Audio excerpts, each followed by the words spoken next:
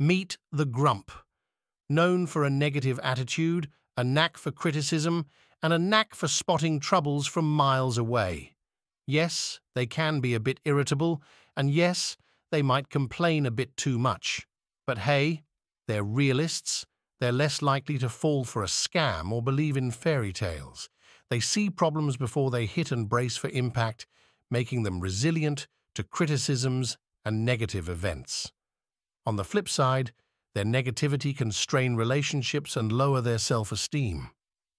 They can create a bit of tension in social or work situations, which isn't ideal, but here's the thing.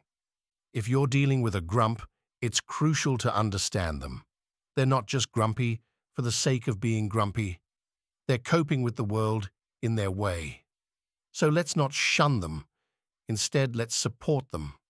Let's help them develop positive coping mechanisms and see the brighter side.